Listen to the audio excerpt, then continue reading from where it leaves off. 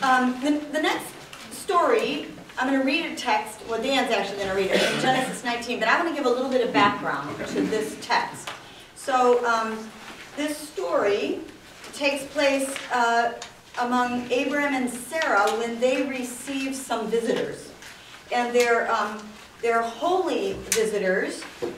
They discover as they are entertaining these visitors that one of them is God, and probably God with some angels. And in the Hebrew culture, it's important to know how important hospitality was. This wasn't just oh, come in for some tea and cookies. This was like an all-day or maybe an all-week deal where you killed the fatted calf and you put people up in your home and you hung out with people for a time. And so Abram and Sarah are entertaining these visitors, and the one who happens to be God tells Abraham that Sarah's going to become pregnant. You remember the story? He's 100 years old. She's probably close to that. 90, thank you. And she giggles about it. We aren't sure if she's laughing at God or if she's so happy and excited. And that Abraham will be the father of a great nation. And then God tells Abraham that the sins of Sodom and Gomorrah are so great that God's going to destroy Sodom and Gomorrah. We aren't told what the sin is. Abraham pleads for the city, in part because his nephew Lot and his family live there. And so Abraham says to God, you might remember, well, God, if there are only 50 people there who are holy and righteous, would you, that was the one thing I forgot to say about turning off your phones. If there are only 50 righteous people, will you save the city? And God says, well, yeah, if there are 50 righteous. And then Abraham starts to wonder if maybe there are 50. And so he says, okay, God, how about if there are 40? And then he says, maybe there aren't 40. How about 30, God? If there are 30, what about 20? Okay, God, what if there are 10 righteous people there? Will you save Sodom and Gomorrah for 10 righteous people? And says, sure. God says, sure, I'll save the city. And ultimately the cities have to be destroyed. And so that's where we take up the story here. Yep. Genesis 19, 1 through 8. The two angels came to Sodom in the evening, and Lot was sitting in the gateway of Sodom. When Lot saw them, the visitors, he rose to meet them and bowed down with his face to the ground. Lot said, please, my lords, turn aside to your servant's house and spend the night and wash your feet, and then you can rise early and go on your way. And they said, no, we will spend the night in the square. But he urged them strongly, so they turned aside to him and entered his house. And he made them a feast and baked unleavened bread, and they ate. But before they lay down, the men of the city, the men of Sodom, both young and old, all the people to the last man, surrounded the house, and they called to Lot, where are the men who came to you tonight? Bring them out to us so that we might know them. Lot went out of the door to the men, shut the door after him, and said, I beg you, my brothers, do not act so wickedly. Look, I have 2 daughters who have not known a man. Let me bring them out to you and do to them as you please. Only do nothing to these men, for they have come under the shelter of my roof. Well, first of all, let me say that there's a reason why the Bible is not taught to children. This is like something out of a soap opera, right? Or worse. And it's despicable what it says about the patriarchy of the day, right? That a man's daughters could be offered to a violent crowd to save some men from the violent crowd. Well, enough said about that. But clearly, from the traditional perspective, this story is about homosexual men of Sodom who want to have sex with these two male visitors who Lot has taken into his home. Maybe Lot wants to have sex with them and keep them all to himself. We don't know. But the reason why God then destroys Sodom and Gomorrah is because of the homosexuals in the city. God hates homosexual behavior in biblical times. God hates such behavior now. And that's why these cities are destroyed.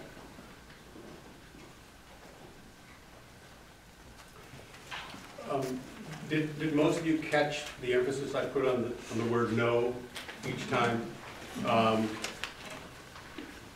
just wanted to explain that in case it didn't come through.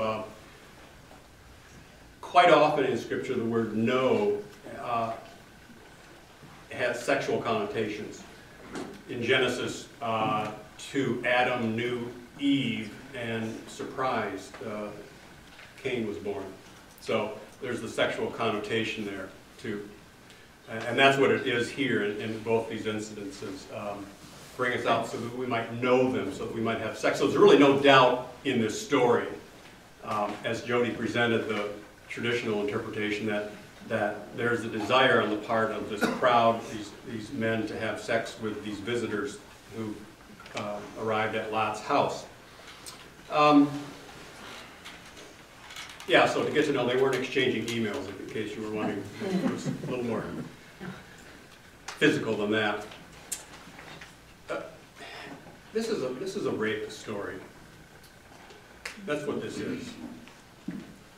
This is a rape story. It is the desire on the part of townspeople to humiliate two visitors who have entered the town square. They're the borders of the town, who are staying with Lot. It is a story about violence. It is a story surrounded by inhospitable attitudes.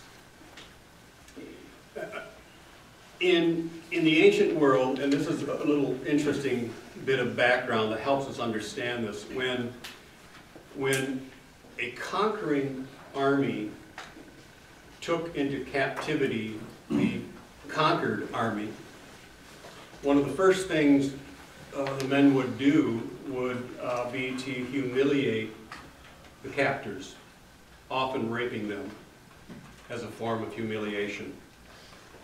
And much like that was happening here in this story. You have inhospitable townspeople who desire to gang rape two men who have visited Lot. They are, I would suggest, they are heterosexual men who want to humiliate heterosexual men in violent ways. Second point I want to make about this passage, about the cities of Sodom and Gomorrah, they are referred to in the Scripture some 20 times, even several times in the New Testament, with a detailed listing or commentary on their sins. In the 20 times they're mentioned, along with the list of their sins, never once is it listed as a sin that there was homosexuality. Homosexuality is never mentioned. In fact, a pretty clear understanding of why Sodom and Gomorrah were eventually obliterated, lost from the map of the ancient world forever, comes from Ezekiel the prophet, the 16th chapter, the 49th verse. Now this was the sin of Sodom. She, the city of Sodom, and her daughters, meaning the inhabitants of Sodom, were arrogant, they were overfed, they were unconcerned, and they did not help the poor and the needy. Those were the sins of the city of Sodom and its partner city, Gomorrah. Not homosexuality, inhospitality, violence, the desire to humiliate the stranger. This is a story about gang rape, not consensual relationships. And you get to start us out with the tough text. Yeah, okay. Have you ever tried to read the book of Leviticus? Come on, please, somebody tell me you at least tried to read the book of Leviticus. There are several books in the Bible that, and Deuteronomy and Leviticus are two of them, that are crammed full of laws and regulations and rules. Leviticus has two sort of premier passages that are often pulled out by someone probably, I won't even prejudice myself by saying it. Leviticus has two passages that are often used to support anti-homosexual behavior. Two passages. We're going to read those. I'm going to read those for you now. That's nice. I like that. You're trying to rattle me. You can't. First, Leviticus 18, 19 through 22. And we put these in a little larger context. The bold portions obviously are the verses we're going to concentrate on, but we wanted to surround them with, give you a little more context of how these two significant verses fit in with what's coming before they appear to us. So here's a little bit of the background, and I'll read it from starting at the 19th verse. You shall not approach a woman to uncover her nakedness while she is in her menstrual uncleanliness. You shall not have sexual relations with your kinsman's wife and defile yourself with her. You shall not give any of your offspring to sacrifice them to Moloch. That was an ancient false god. And so profane the name of your God. I am the Lord. Now verse 22. You shall not lie with a male as with a woman. It is an abomination. Abomination. I've never counted, but it would take a long time to count how many times the word abomination appears in the book of Leviticus. Now, the 20th chapter, beginning at the 6th verse. If any turn to mediums and wizards, prostituting themselves to them, I, God, will set my face against them and will cut them off from the people. Consecrate yourselves, therefore, and be holy, for I am the Lord your God. Keep my statutes and observe them. I am the Lord. I sanctify you. All who curse father or mother shall be put to death. Having cursed father or mother, their blood is upon them. If a man commits adultery with the wife of his neighbor, both the adulterer and the adulteress shall be put to death. The man who lies with his father's wife has uncovered his father's nakedness. Both of them shall be put to death. Their blood is upon them. Verse 12, if a man lies with his daughter-in-law, both of them shall be put to death. They have committed perversion. Their blood is upon them. In verse 13, if a man lies with a male as with a woman, both of them have committed an abomination. They shall be put to death. Their blood is upon them. So, if I had lived in those days, I'd be dead. Yeah. I cursed my mother often. Rightly so. We did.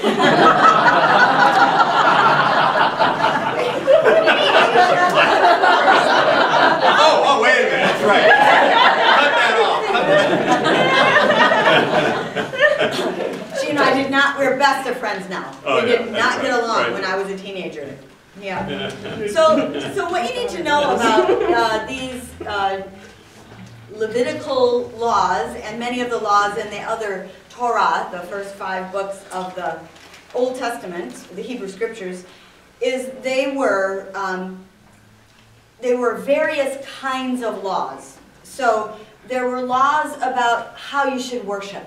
You might remember all those laws about how to build the tabernacle, and what kinds of cloth, and how many jewels, and how it had to be woven, and what size, and all that sort of thing. So, cultic rules, okay? Then there were moral rules.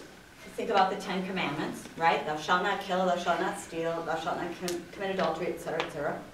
There were legal rules, like you know, how far could you walk on Sunday before you were actually committing a crime, right? I mean, there were all these laws about rules about breaking the law.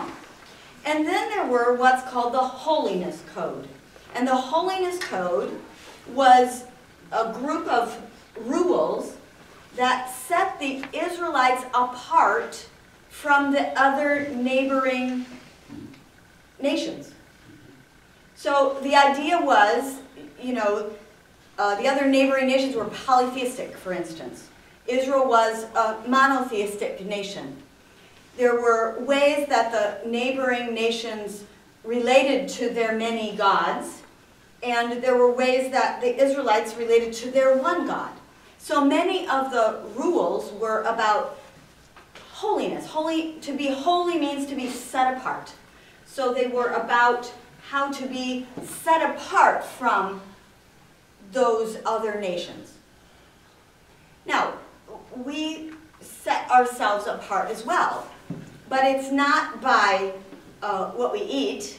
So, for instance, Dan's going to talk about shellfish in a minute. How many love shellfish? Yeah, right. Bible says don't eat it. It's a sin. Okay? So we set ourselves apart in other ways. So the traditional view is, see, I already started arguing for you. Yeah, you got to get in character. Okay. Okay. The traditional view is that this is part of the Holiness Code. And a man lying with another man was to be like the neighboring nations, and so it's not allowed. Homosexuality is a sin. It's an abomination. Follow me? Good. Yeah. I still made the argument. Good. Yeah. Hey, I grew up with holiness codes. And they weren't from Christian mother Leviticus. too? No, I would never do that. I did not curse my mother. Really? Yeah. You're just saying that. I'd like to share with you some of the holiness codes that I grew up with. They were Sunday holiness codes. I could, for example, play catch in the backyard with my brother, but we could not walk to the end of the block and play an organized game of baseball. We could do the first, but not the second. The second was an abomination. In the summer months, we could lay in the backyard and slather, mineral oil on us and burn till our hearts were content on Sunday afternoon, but we couldn't get in the car and drive 5 miles to Ottawa Beach in Holland. To do that was an abomination. It was breaking the holiness code. In the house I grew up in, we could turn on the radio on Sunday. I could listen to WLS. That was still a rock station out of Chicago. Oh yeah. Right? Larry Lujak. And, but we could not turn on the TV at night and watch Ed Sullivan or the Smothers Brothers. That was an abomination.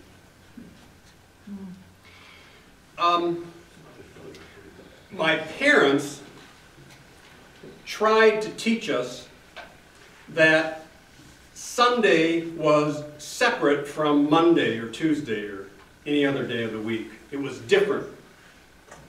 And to show other people and show ourselves that it was different, we abided by certain rules that might seem strange to other people. But I didn't particularly like them, but we didn't really question them.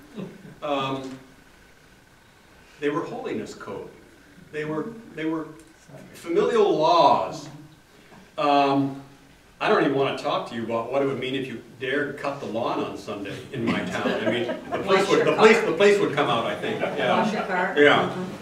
So these were holiness codes. Now I look back and I think they weren't legal laws as much as ways to show that we lived a different lifestyle than somebody else who didn't follow those codes. And I think that's one way to look at these codes in Leviticus. They were normative, and by that I mean they were conditional for a time to a specific people in a particular context in a particular era of history, but they don't have that function and weight today for people who call themselves the people of God. Okay? That's what I think the value of the book of Leviticus. They showed us what a people tried to do to be holy and separate and blameless before God in a particular time, but they're not universal for all places and all times. Let me give you some other examples of these laws. And here's what if I can find it in the Bible, I can say it to you. No, that may seem strange that I would even have to introduce this, but if it's in the Bible, I can say it to you, okay? I'm not making this up, okay. As long as there are no children in the room. Sexual intercourse with a woman during her monthly period was considered an abomination. Yeah. All right? As Jody mentioned before, to eat shellfish, shrimp, lobster, was an abomination. To sow your field, to plant two types of seed, to plant corn and wheat in the same acre was an abomination. It was mixing of seeds. You weren't keeping them separate. To wear a garment of two different types of material was an abomination. To eat meat with its blood still in it, to have a filet mignon, medium rare, abomination. To round off the hair of your temples and not let the curls dangle down was an abomination. To have a beard, but to keep it trimmed, I'm a living abomination. Okay? To have a, hey, how many people here have tattoos? Raise your hand. Tattoos. Abomination, according to Leviticus, okay? A child is disrespectful to a parent, that child should be stoned because its disrespect is an abomination. Here's my favorite one. I said it's in the Bible, and I can say it to you, and I'm going to say it to you. It's found, I think, in Deuteronomy 23, maybe 25, one of those passages. Okay, imagine two men having a fight, getting into a brawl, going at it, all right? In Deuteronomy, it says, if the wife of one of the men gets involved in that fight and grabs the testicles of the opponent and squeezes them tight, her hand should be cut off. Because that's an abomination. Was that a common practice?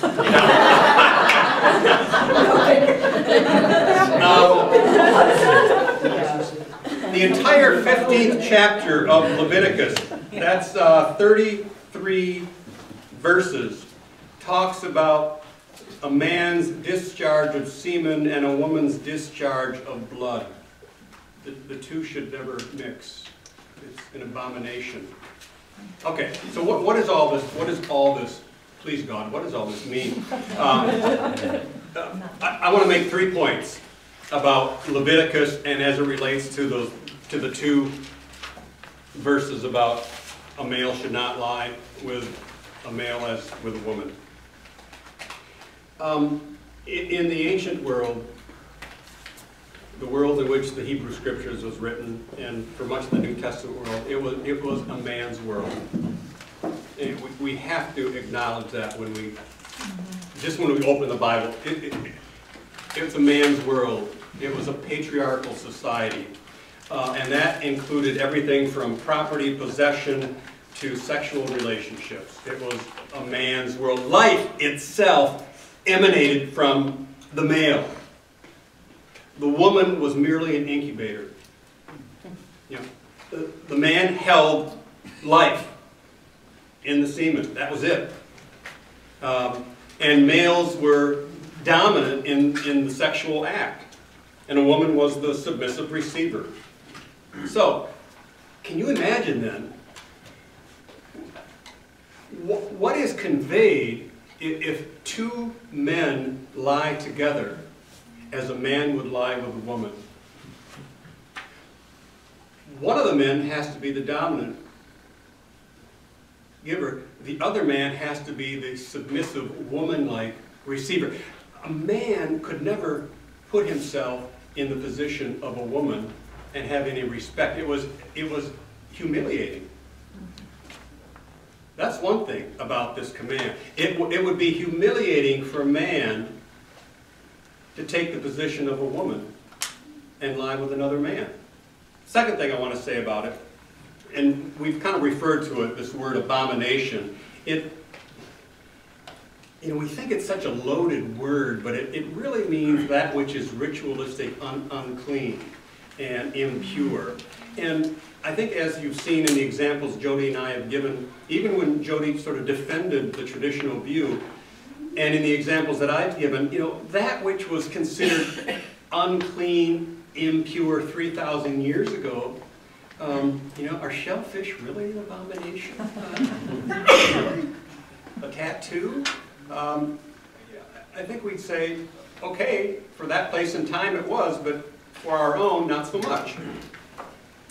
The issue, as Jody brought out so well, was how was Israel going to define its sort of cultic, its religious life, its social life, so as to be a light to the nations, to prove that they were different from the Canaanites and the Jebusites and the Hittites and the Amorites and all these other pagan nations. And they established this, I call it kind of a lasagna layer of laws upon laws upon laws to sort of maintain this purity and separateness. And the third thing I want to say just briefly, we always have to consider when we particularly read the Hebrew Scriptures, the Old Testament, that Israel was, in its history, in the early part of its history, an insignificant ragtag gathering of former slaves. And they journeyed from Egypt through the Sinai Peninsula into Canaan, and they walked into a geographic area composed of more sophisticated, civilized, more powerful nations than they.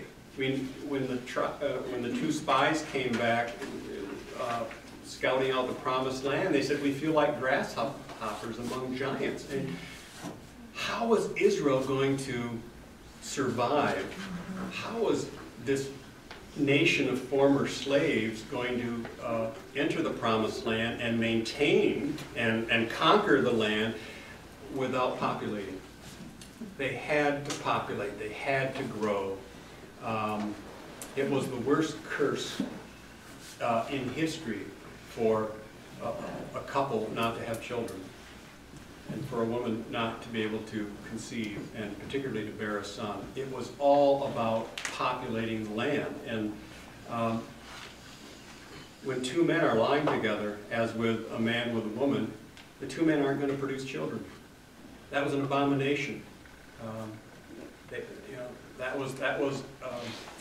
was as necessary as air and water to populate. And in the case of men lying with men, they couldn't secure the future of the nation. So I think those are three important points to remember about Leviticus and playing softball on Sunday. Including to miss me. Yeah. Yeah? Yeah. Good. I'm going to have to get back in character during the break. Oh dear.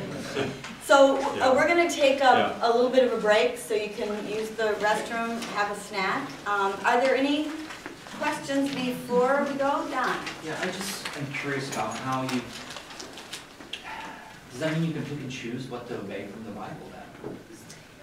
Well, that's an important question. I think we have to be, well, I would say a couple things. One is I think we have to be careful, that we don't just dump things out that we don't want to believe because, right? And the second thing is I think we need to do this work in community. I think we need to check one another and say, wait a minute,